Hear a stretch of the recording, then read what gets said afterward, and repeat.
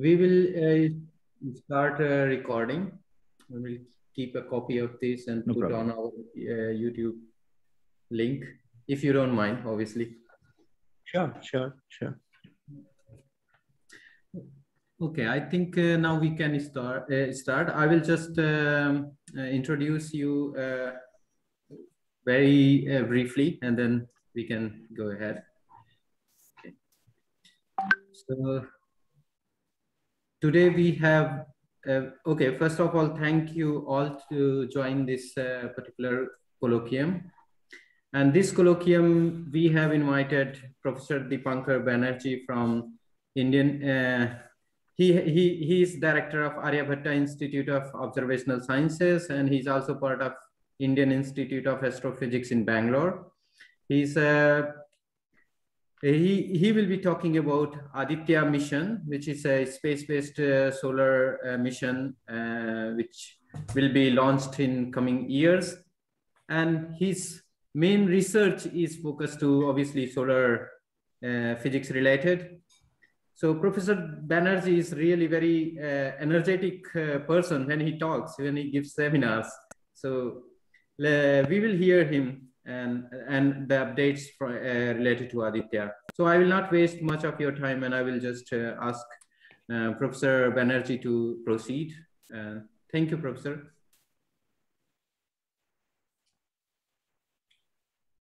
Hello? Okay, there is...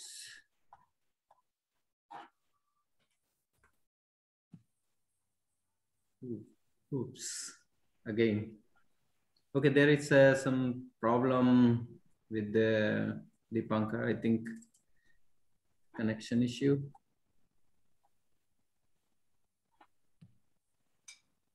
It looks like he's muted. No, now he's back. Yeah.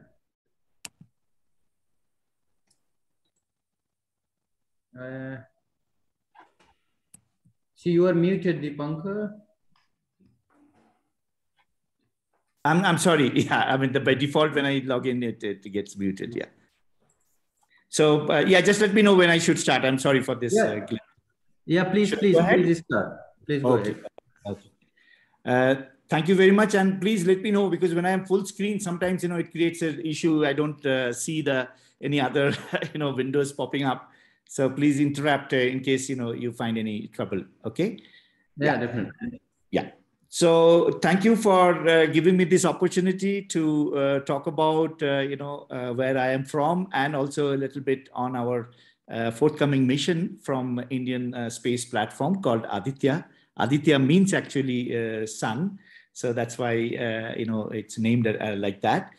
In the first half, I will try to give you a very quick overview about ARIES, which is the Aryabhatta Research Institute of Observational Sciences, where I am at this point. And we'll also talk about other facilities very, very briefly, which is there from India. And since as Isbert pointed out, my original roots are still in the Institute of Astrophysics, which hosts this high altitude telescope. It's a 2-meter Himalayan Chandra telescope situated in a location called Hanle, which is about 200 kilometers from Leh. This is about 14,500 feet altitude. And this is operational more than a decade now. But of course, our first telescope of this size was done indigenously in India at a place called Kavalur, and it's named as a Vainu Bappu telescope in early 80s. And it is still functional, and majority of the astronomical observational sciences and research, PhDs and all that from India is based on data from this telescope. And then more last decade or so, it's from Hanle. I will talk about very briefly about the 3.6 meter, the largest telescope from this part of the globe, which is called the Devathal optical telescope, in my next slide. So ARIES is one of the autonomous institutes under DST, Department of Science and Technology, Government of India. We do astronomy, astrophysics, and also we have a good facility about atmospheric sciences. I will not talk about much of the atmospheric sciences today, but we have ST radar facilities, we have LIDAR, So primarily, looking at the stratosphere and troposphere.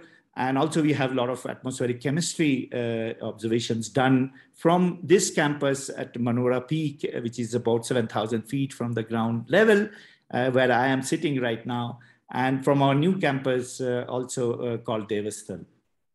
So it has a lot of legacy because it used to be called as UP State Observatory. So it had a 1 meter telescope more than 50 years. It's still functional, and that has made certain discoveries, as it's pointed out here.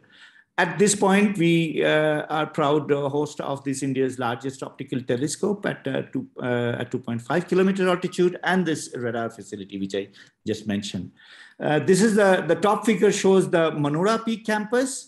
This is the circled here. I'm in one of the rooms out here, which hosts the older telescopes. But more recently, we have moved to Devathal, 50 kilometers east of Nainital city. And this is hosting a few facilities, which I will be talking about very briefly. This is a close-up of the Manora Peak Nainital campus. I'm actually right now sitting in this room, the window looking the left side, and we have a 1 meter telescope on our backyard, along with a 50 centimeter telescope also, and other hostel facilities and engineering workshops. So majority of these activities are here. We also have a small 15 centimeter solar telescope, which is operation from 1993 onwards, primarily looking at solar flares with the H-alpha filter. So these are the two other telescopes which I already mentioned. A close-up of the 1 meter telescope. This is again one of the oldest in the country. Incidentally, this telescope was, two telescopes were procured. One was sent to Kavalur, where this Vainu telescope came up later on in the south of India, and one came for UP State Observatory in this hilltop. And these two are the German make, and you can make out that still our PhD students, after their dinner, they just walk into that telescope and do some observations as well. This is the solar telescope which I was referring to, just looking at H-alpha flares. Now, in the Devathal campus, before this 3.6 meter telescope came up, it took quite a while to make that construction, to do a better site characterization, and also start certain operations and all that. We procured a 1.3 meter telescope, just optical telescope with the imaging facility from DFM. And that is still operational from 2010. It has actually produced, many PhDs and so on, because it's a very robust telescope. A lot of, optical imaging observations are still done. And it does provide us a very good follow-up and complementarity to our 3.6 meter facility, which has, of course, many more back-end instruments, including infrared spectrograph imager and faint object spectrograph, a good CCD for imaging, and so on. So this first slide was from 2016 onwards. We had a little bit of hiccup a couple of years back, but the telescope is back completely in full operations, with proposals being evaluated by a time allocation committee. And typically we get 3 to 3.5 times oversubscribed, and the nights are been allotted. We have a very unique facility called 4 meter liquid mirror telescope, where everything is ready, as some of you must be fully aware. Rather than an optical mirror, we have mercury as a reflecting surface. It's a big ball which rotates, and then it creates a very good 4 meter reflecting surface. But the only limitations is that it cannot be maneuvered into the sky. So it looks at the zenith, and it is a large field of view, essentially for looking at transients and so on. We were all ready for this first slide, but unfortunately, because of the pandemic, everything is on halted, because this is also an international project where we have active partner from Belgium and Canada. And since they were also not able to travel, so this is, we are just waiting as and when situation prevails, we will plan for our first slide, which we are now at this point of time aiming for the end of this year. So this is a close-up of this 1.3 meter telescope, the DFM telescope, and you could see the beautiful Himalayan mountain range. There are n number of peaks. So every day, morning and evening hours, you could get a very beautiful view of the entire Himalayan side. So it's really Devathal in Sanskrit. Devta means God, and Sthal means place. So it's a place of the God. So it's literally, it is a place of, such a divine, work. Our, of course, instruments are these telescopes. So we do enjoy, and feel fortunate to be able to do our work from such a wonderful site. This is a close-up of this 3.6 meter telescope. And this is a view from outside. The dome design was quite a tricky thing. We do have lots of fans, what you can see here, because as all of you know, when the observation starts, maintaining the temperature inside and outside is quite a bit of challenge. So a lot of experimentation was done designing these huge fans. But now we are still experimenting with the operations of this fan and which direction, whether all the fans need to be operated or not. I'm just giving you glimpses that these are, operational, always day-to-day learning and challenges, which allows you to, move forward. But it's a beautiful site. So we continue doing our seeing measurements. And this particular site is going to get a few more telescopes in near future. We're building our science center there and several labs there. ISRO, incidentally, is very much interested to do space debris, monitoring. And we have signed an MOU, and very soon we will start a construction of a 1 meter class telescope just for that purpose of space debris. But as you know, they will do their work for certain time of the night. The rest of the night, we will have our own operations as well. So that's dealing. So this is a close-up of that 4 meter liquid mirror telescope. And I think this is a very fascinating facility, because such a facility is not operational anywhere in the globe at this point of time. So we are looking forward to a challenging task here like this. So that's a brief introduction about ARIES, and very briefly about IA. IA has many facilities, 5 observatories across India. So I don't have time to talk about it. But since I promised to talk about Aditya mission, which is a dedicated first solar mission from Indian space platform, we are planning to go to Lagrange at one point. So this is again a huge challenging task, because as you know, majority of the space satellites are either in geosynchronous or near Earth, geo orbit. But India has, after the successful Moon and the Mars mission, has been more adventurous to go farther and farther away. And as you know, of course, NASA ESA has successfully, traveled to L1. So India wanted to suit, just following that success. So we are going to L1. So that's also a very good vantage point for continuous solar observation. So, the rest of the part of my talk, I will talk about sun. But before I go to Aditya's payload description, I thought, I will just introduce few, elements, because I understand majority of you are not from solar background. So just to impress on, some of these, scientific objectives, what we are planning, why do we have such things in mind, is, looking at, this. Yeah, is there any problem? Sunil? No, go ahead, please. No question. Just some little noise I heard, so I thought, in case, there is a problem. Okay, so this is a picture of solar atmosphere, namely a coronal picture taken from Solar Dynamic Observatory, where you can see very clearly the sun is a very dynamic star, always changing.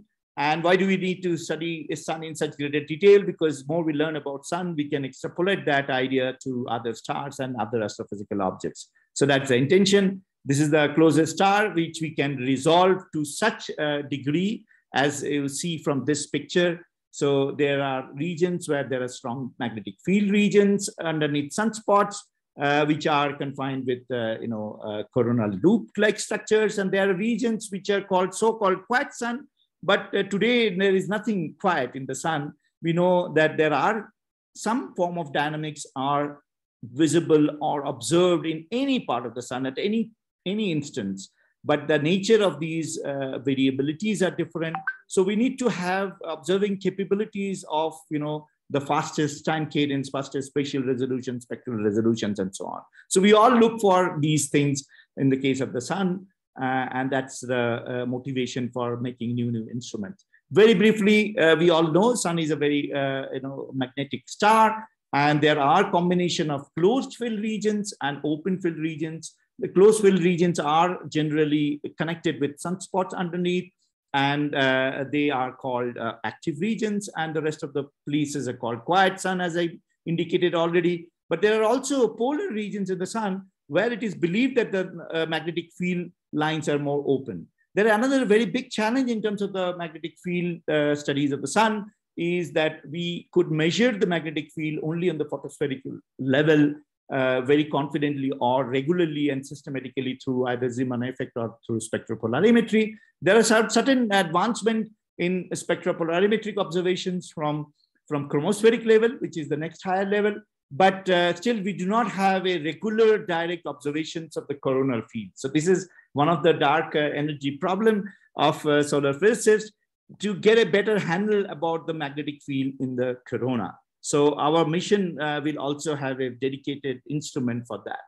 And as it's a more of a generic statement, these are theoretical models based on photospheric observations, and that you do extrapolations and so on.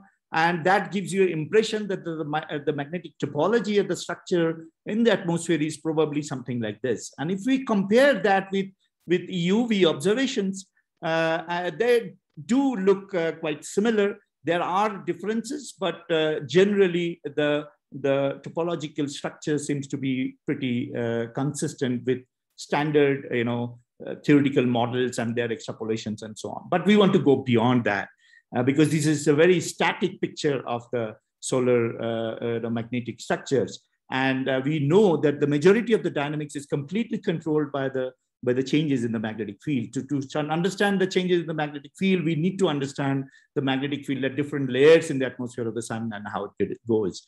So then, of course, comes the question of solar flares. And when magnetic forces above sunspots become tangled and break apart, violent storms can burst from the sun. This is the main source of our strongest space weather events. So space weather is a new subject or field which has emerged after the space era, where we need to protect the interplanetary space from the space assets and also our interplanetary magnetic field. It changes, Earth's magnetosphere, it changes, and the storms, the geomagnetic storms, and so on. So it's very important to have a better understanding about the, about the processes which are responsible for these, ejections and so on from the sun. So solar flares is one such definite source, and we do understand that the magnetic field, reconnection is probably one such process which is responsible for this. So flares are quick and intense, but smaller explosions than CMEs. The coronal mass ejections are bright flashes, sometimes followed by a burst of high energy particles that can travel at half the speed of the light. Large flares can occur several times a year when the sun is near its peak activity. I won't have time to talk about the solar long-term variability, which is called the solar cycle. Incidentally, just I'd like to mention, I do a lot of work with the Kodaikanal 100 years digitized thing. I was responsible for the digitization and eventually making the data available to the global community. And I do a lot of work on the long-term study of the sun, including some dynamo models and all that. But today, I don't have time to talk about it. But if anybody is interested, please share that information with other colleagues. That in India, we have one of the longest, solar data archive. There are three major sources: one in the US, one in Europe, and one in India. From Kodaikanal Solar Observatory, of course, this observatory was maintained by the Britishers, and it has one of the richest, solar archive. So today I'm just only talking about the short time variability here. So as you see here, example of the CMEs. But the important element, what I want to also emphasize today, of course, you are all astronomers, you know the importance of the multi-wavelength aspect of it. And here, solar physics is, I think, shows the way that how important it is to include multi-wavelength aspect. Otherwise, you would not have seen this at all if you would have restricted our observations to ground-based, wavelengths as well. So CMEs are large solar storms that can blast out a cloud billions of tons of particles at over 2 million kilometers per hour. Smaller ones can occur almost any day. The clouds reach Earth's orbit in 1 to 3 days. So this is again another area where we do get some, time to really evaluate what kind of ejecta has come from the sun, what kind of propagation it will follow within the interplanetary space. But then we need to understand the interplanetary magnetic field structures, the properties of the ejecta with velocities, its density, its mass, and so on.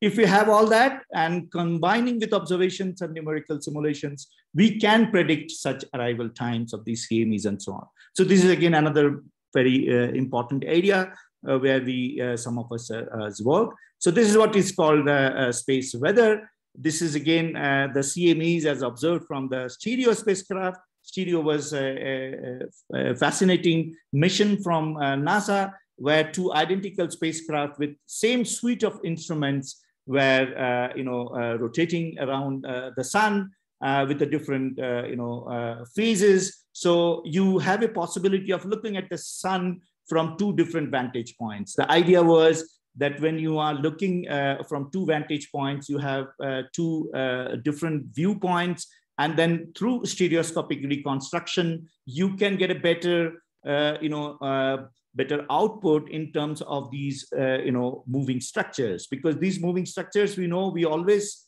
if we are observing from Earth or even from Lagrangian 1 point, we'll be looking at this object in the plane of the sky.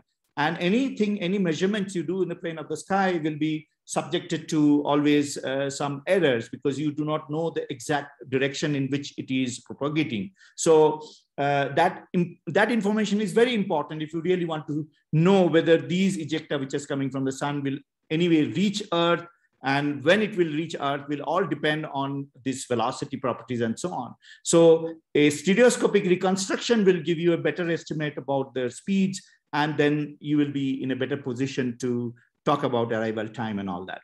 Of course, these are very generic things that we all know, that we are in the presence of Earth's magnetic field and we are protected, and that helps in our survival as well.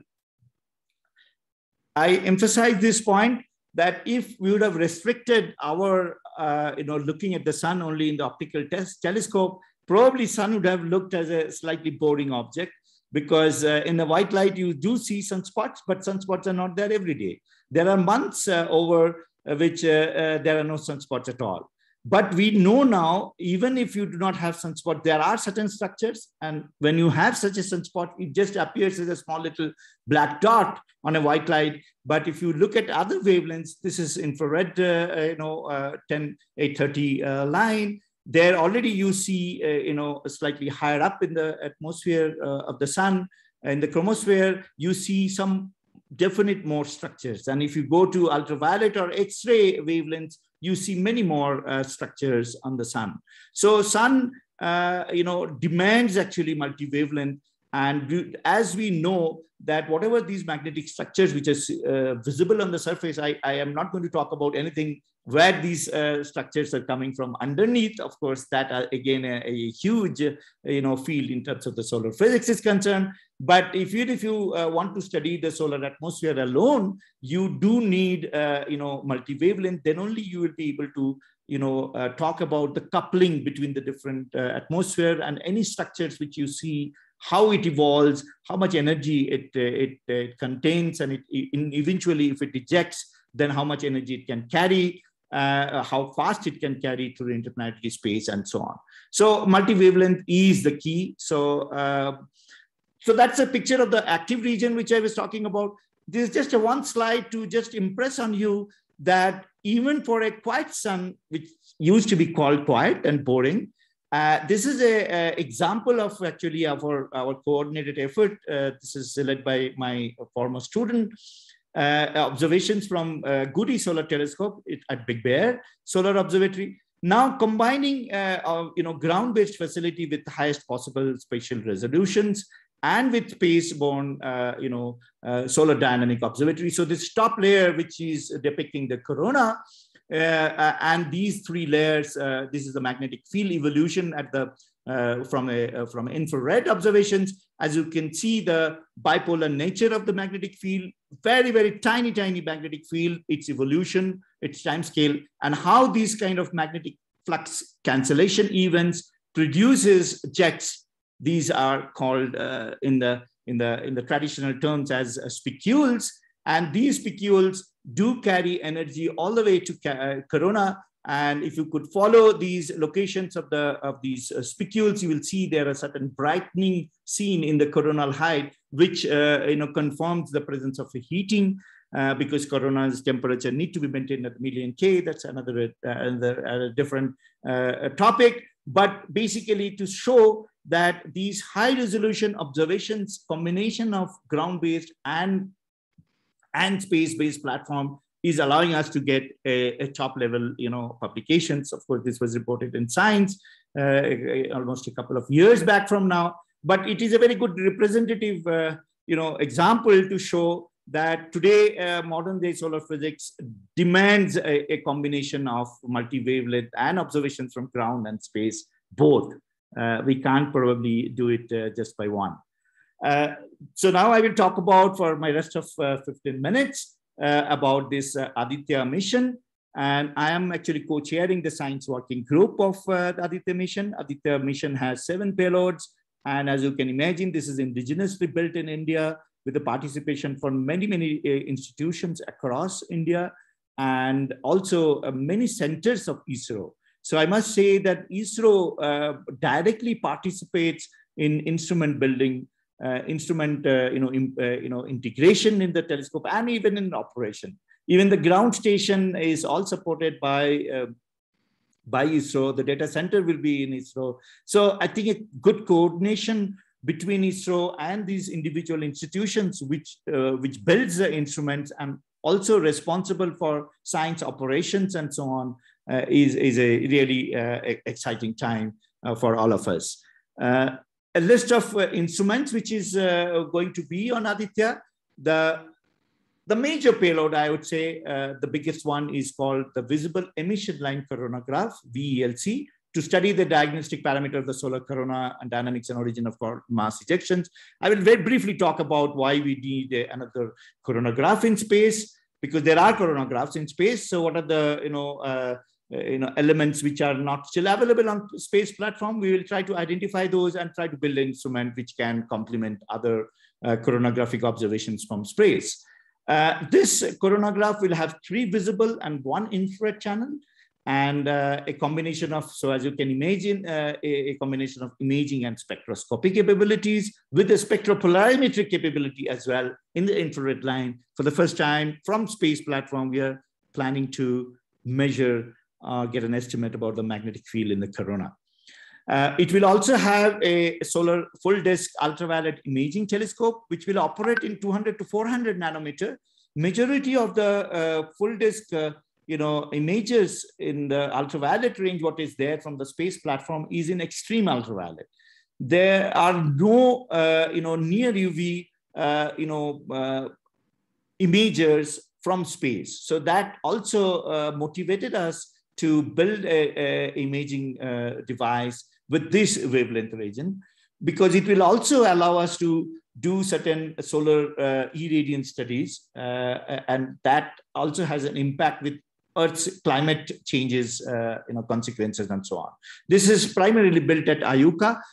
The visible emission line coronagraphy is actually being built at IAA, and right now we have a clean room facility of class 10 at another campus called Hosakote near Bangalore, and this is under integration now at this point of time.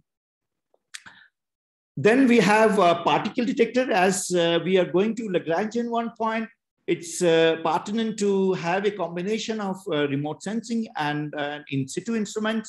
So first two was remote sensing, and then we have a few particle detectors. So this is called aspects. Incidentally, it's being from PRL. And as you mentioned, Sunil, Santosh is heavily involved with this instrument to study the variation of solar wind particles as well as distribution and spectral characteristics. Will work in 20 keV to 20 MeV. We have another particle detector which is looking at slightly lower energy from 10 EV to 3 keV. This is being built in Solar Physics Laboratory in Trivandrum. This is another ISRO center who are building this payload as well.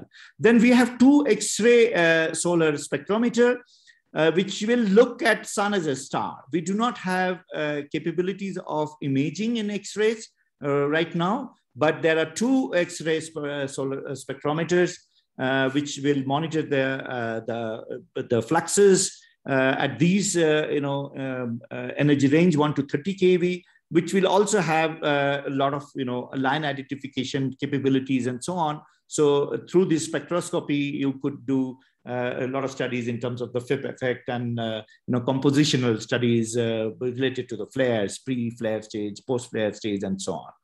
Then you also have a high energy L1 orbiting X-ray spectrometer Helios, which will work into 10 to 150 kV. So as you can imagine that the hard X-rays primarily for the big flares and all that will be dedicated for Helios with a bit of overlap from Solex, which is the low energy. So we'll have a little bit of overlap for cross calibration also. So this will be dedicated for solar flare studies particularly.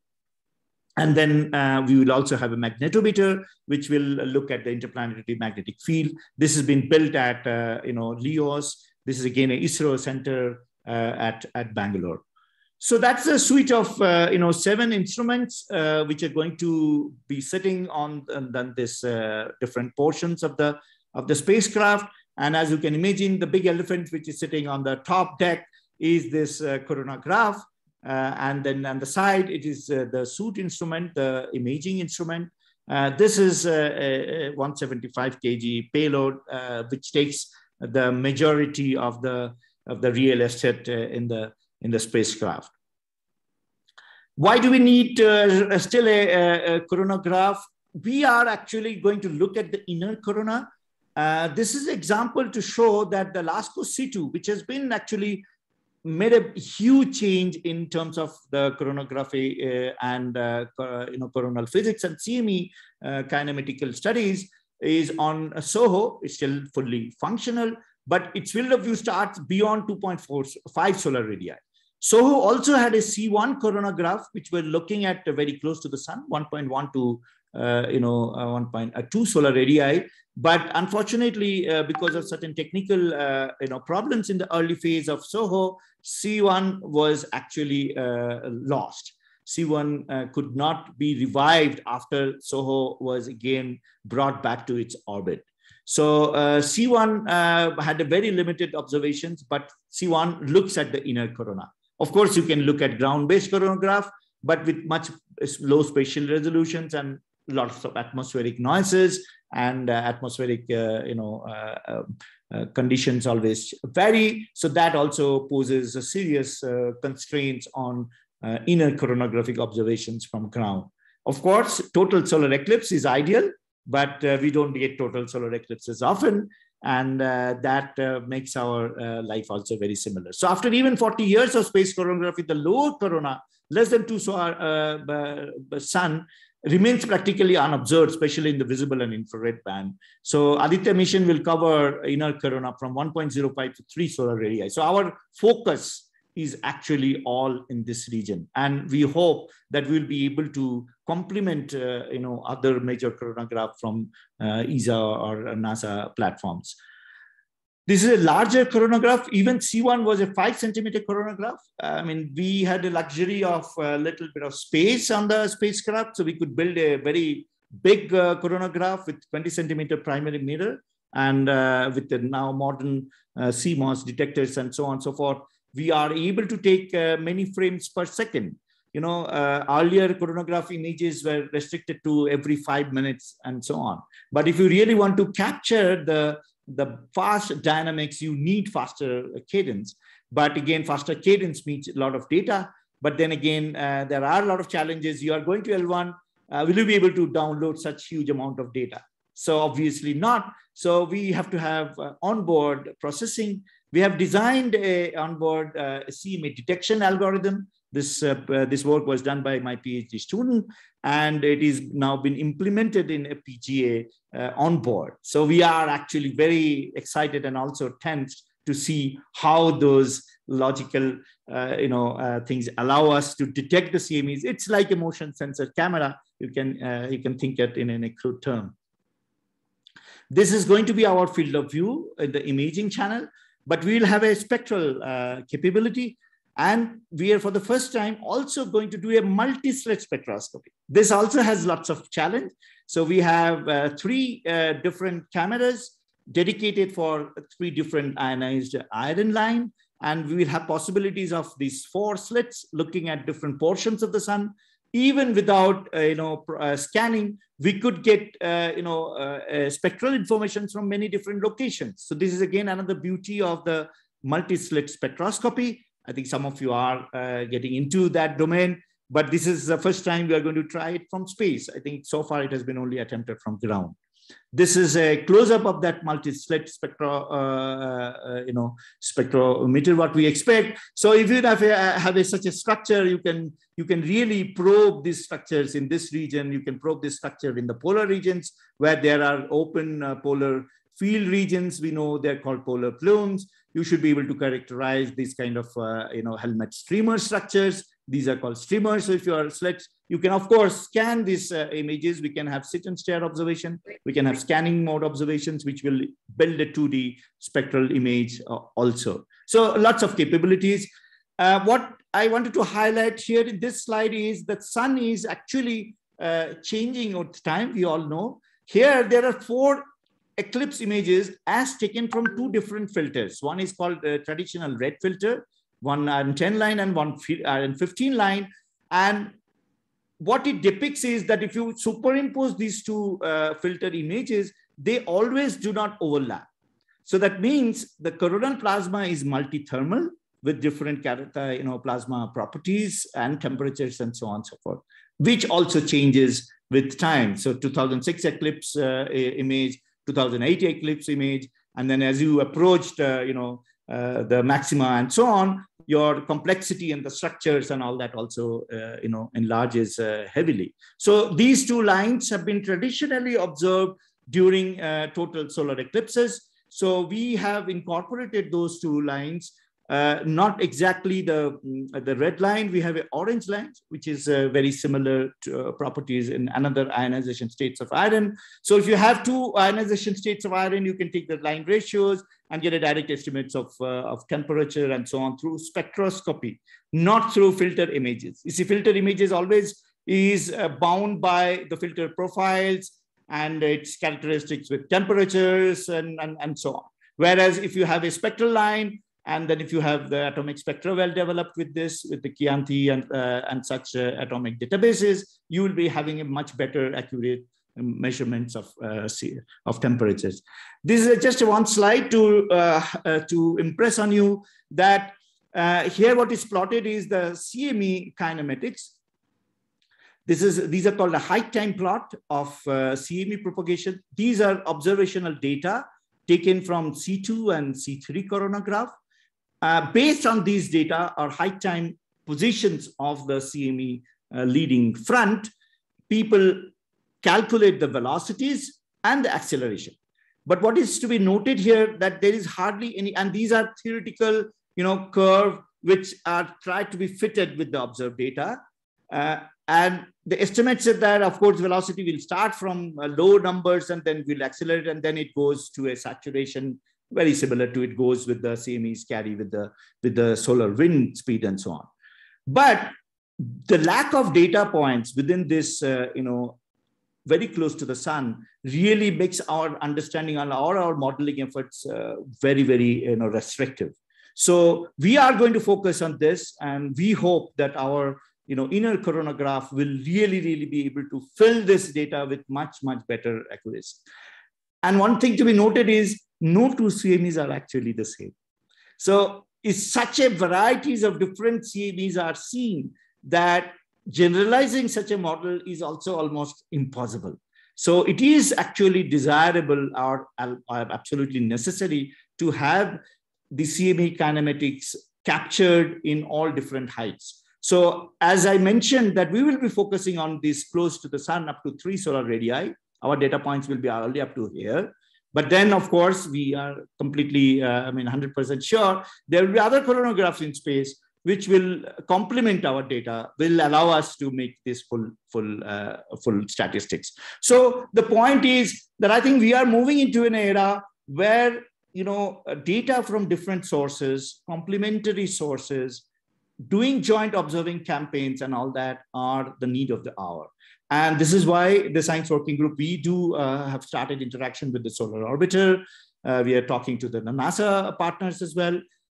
So this is important to have joint observing campaigns with other missions. So there is a Chinese mission which is coming 2 years down the line. There will be a Proba 3 mission from ESA's platform. These are technology demonstrations, but they will have a coronagraph looking at very similar height range with some other capabilities and so on. So this is important that we all work together to populate these data sources. The other element, what I mentioned already, is the magnetic structure of the corona on large scale, how it is. This is all based on, this is again a work which is done by one of our colleagues from India called Center for Space Science Institute in eastern part of India. I'm also a co-faculty there, and Dibyendu Nandi heads this center, and they're working in a lot of these magnetic field models. He works also on dynamos and so on, but now he's mostly focusing on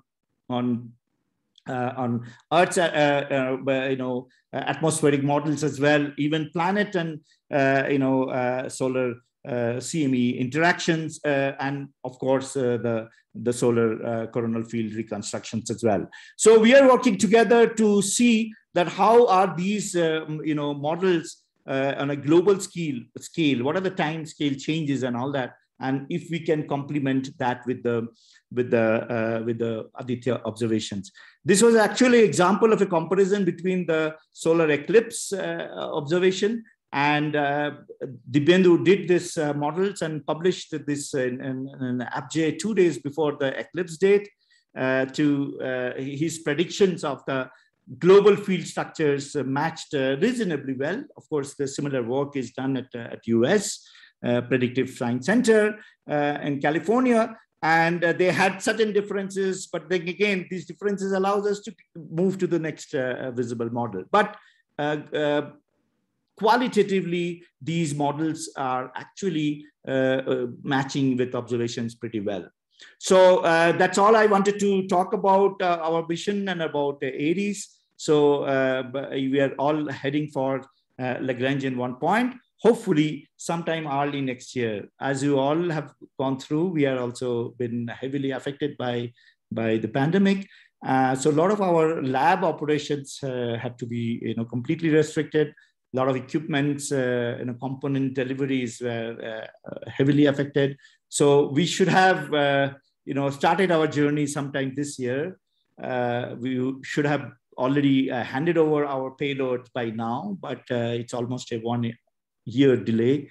But we expect that we will be traveling to the Lagrangian 1 point sometime in the middle of next year.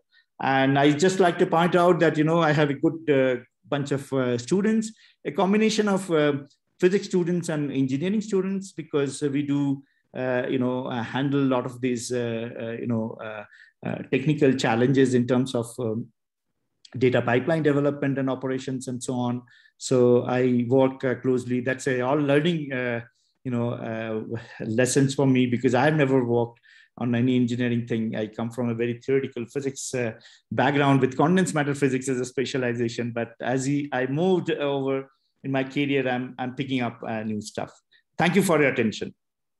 Yeah, thanks a lot, Depankar. It was really nice listening your journey and the kind of studies you do at IAE and ARIES. Basically, being part of AstroSat, I have gained some insight about instrumentation, or I should say that I have a kind of passion for instrumentation. So I'm really very much impressed to see that you are handling a lot of data managing on board using FPGA.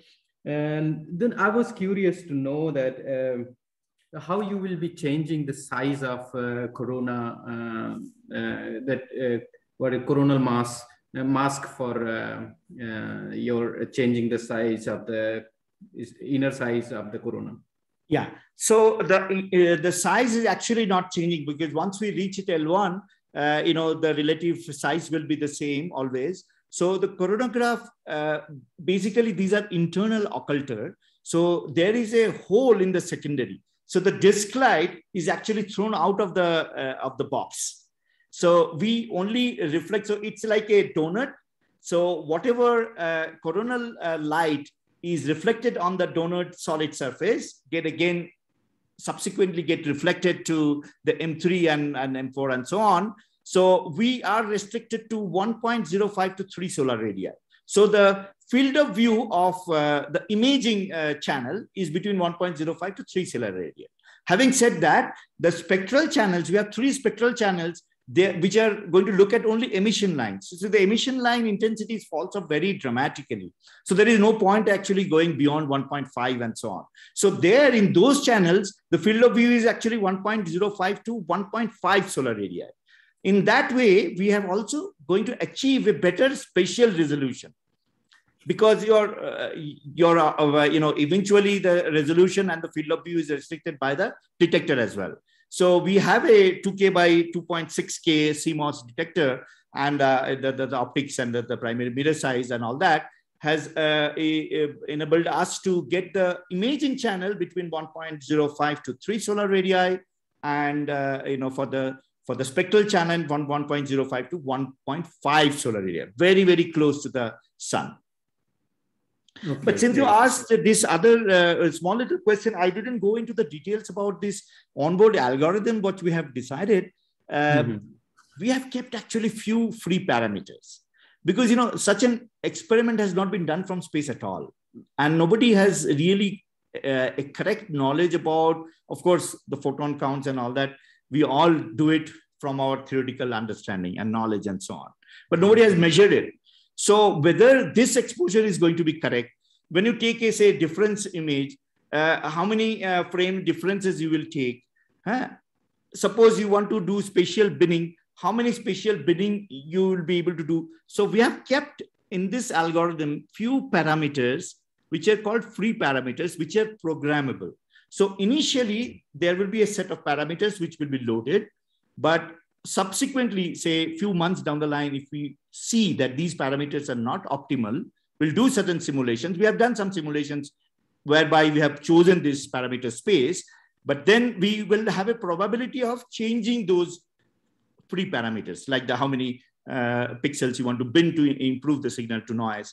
What would be the ideal difference frame taking? Because the problem with the CMOS detector is takes images too quick, and it also has a less potential well. So if you give long exposure, you are saturated. So all these things has to be worked out. Then sometimes you may have to take difference images which are separated by a minute, because if you are trying to capture something which is moving slow, then that object will move only it has to move at least few pixels to be able to capture it, right? So for that, you need another free parameter. So we have kept those provisions while designing the algorithm. Okay. So there will be a lot of questions, but I will just ask one more, and then we will take another. Just curious to know, like in AstroSat, we were uploading commands when it was available to the Sky App Bangalore. So will it be the same way for Aditya as well? Yes. In fact, there are passes, and these are calculated. So twice in a day, you can only upload it. So all these things, actually, the programs which you want to run on the satellite, ISRO has asked us 24 hours, limit. So we cannot actually give any command beyond 24 hours. Okay, yeah, great. Thank you. Vanisha, can you please ask your question?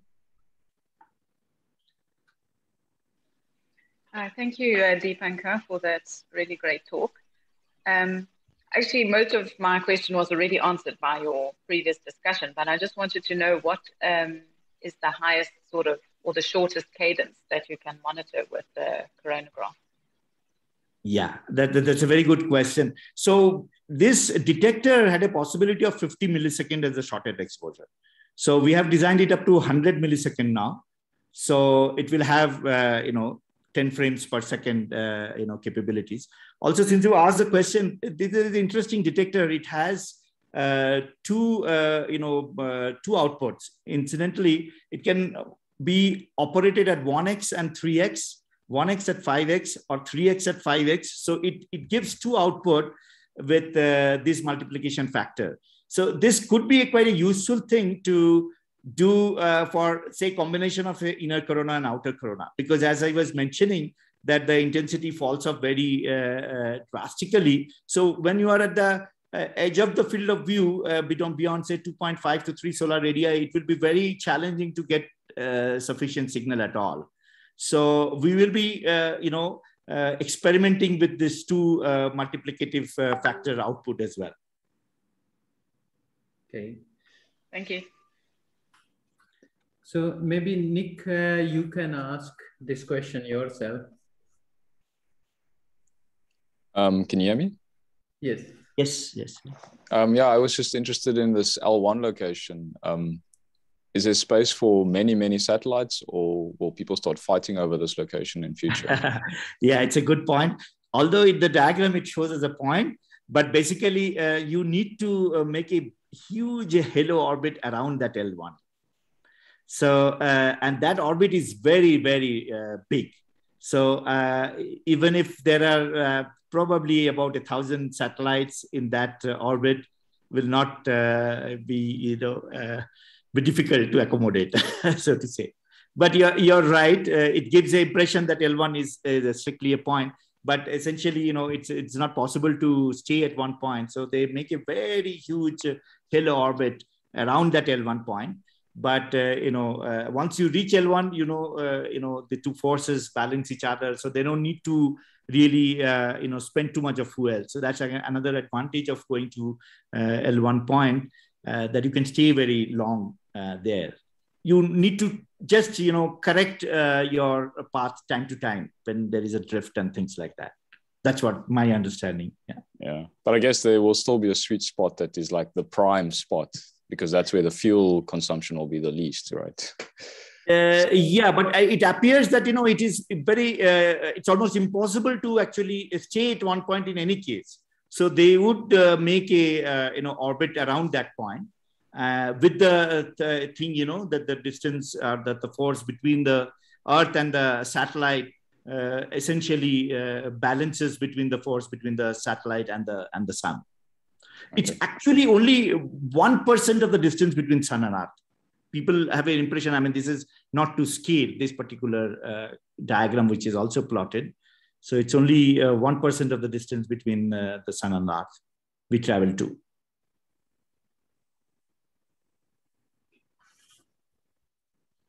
Okay, great. If we have any other question, please ask. Okay. So I will go to my question. Deepankar, it's really nice to see that it has a lot of instruments on board, and your one focus is to understand the magnetic field properties of the sun in basically in coronal part and inner part as well. So do you also have polarimetric facilities on board Aditya? Yes, very much. I didn't go into the details. We have a spectropolarimetric channel. So that's the thing, because you see, for the coronal thing, Zeeman effect doesn't give you, because you won't get much splitting at all. So only possibility is spectropolarimetry to give. So we will have all the 4 Stokes, parameter determination. So we have retarder and all those elements also in the infrared channel. Okay, great. Yeah. Yeah. So any further questions from anyone? Okay. So if not, it was really nice having you on board, Depankar. It was really nice journey with Aditya and solar physics. Thank you. Thank you. Yeah. Thanks a lot.